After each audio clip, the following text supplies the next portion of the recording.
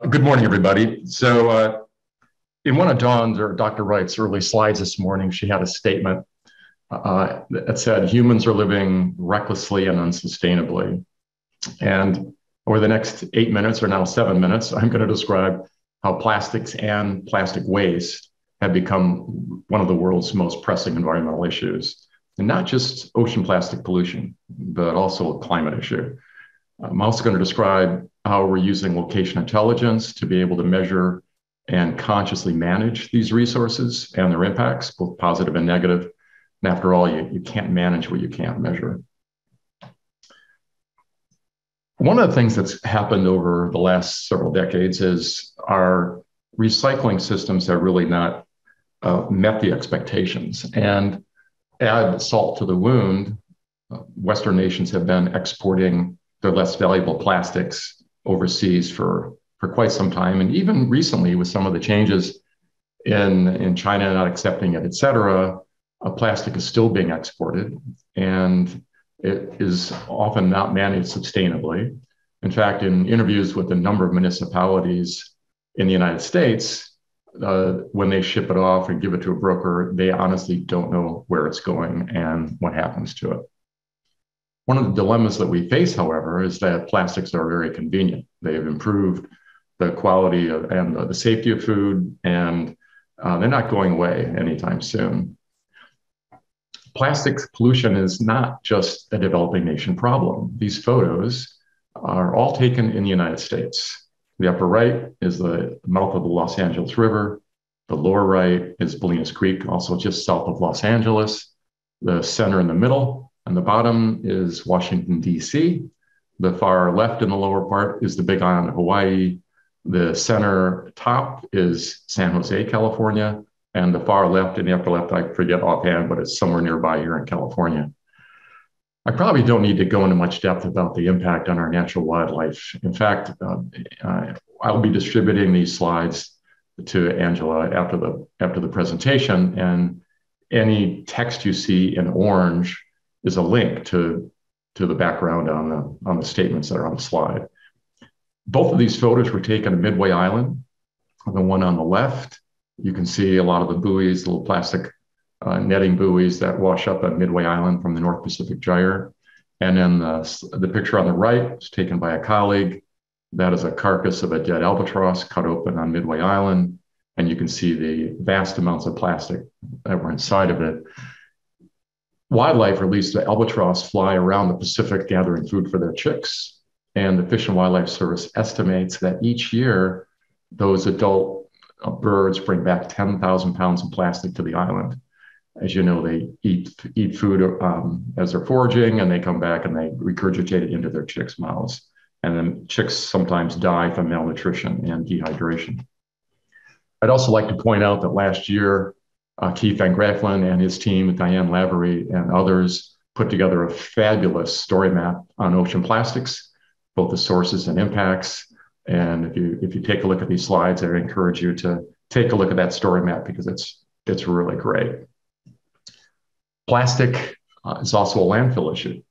As you probably heard, we're less and less landfill space in the United States, and landfill diversion itself is measured by weight, not volume. And so when some municipality sends things to the landfill, they can tell you how much weight's going in, but with plastic, you've got about 30 cubic yards per every 1,000 pounds.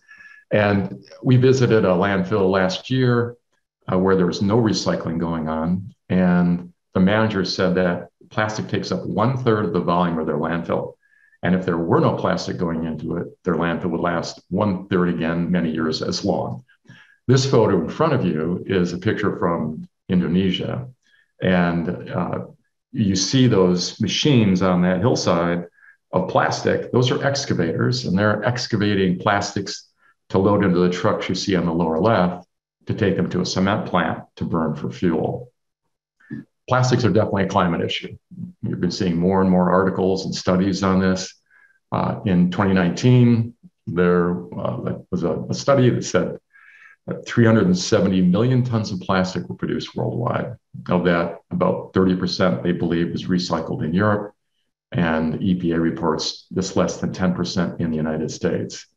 And the numbers on that are that if you recycled all that plastic waste, you'd save an amount of energy comparable to 3.5 billion barrels of oil, which is a huge carbon footprint. But I must point out that one barrel is 42 gallons. So you're really talking more like 147 billion gallons of oil. The reuse and recycling is essential, and it's a cornerstone of this effort. And largely because every pound of virgin plastic used compared to a pound of recycled plastic produces 1.75 pounds of CO2 equivalent greenhouse gases. So using recycled plastic saves almost 2 pounds of CO2 every time. This orange text underneath, this plastic outpacing coal is driving climate change, leads you to a very good article about that. This is an example of a community here. I'm in San Francisco, here in the Bay Area, a small community, about 2 square miles, about 11,000 residents. And we put together for them the amount of landfill space they would save if they did complete recycling. And when you consider the amount of CO2 emissions just from one small community, you're talking over 5.5 million pounds of CO2 emissions that can be avoided if they recycle well. With regard to location intelligence and how we're using Esri technology, we assign a unique digital identity to plastic waste in the recycling supply chain. We track that movement and create what Jack and others have described as a digital twin of connected physical events. And when we capture this data, we put it all into it becomes a linear, a chain of custody lineage that is essentially a family tree from origin of that recovered plastic all the way to its next life or new product.